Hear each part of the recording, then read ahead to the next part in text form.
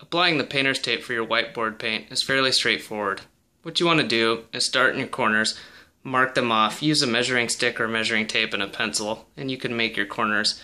From there, you just start at one corner, apply your painter's tape, run it all the way to the other corner without pressing it down, and apply it at the other corner. Then, go back along the length of the tape and lightly press it against the wall to make sure you have good adhesion. Once you've done this, just continue this for the other sides or corners of the project you're working on.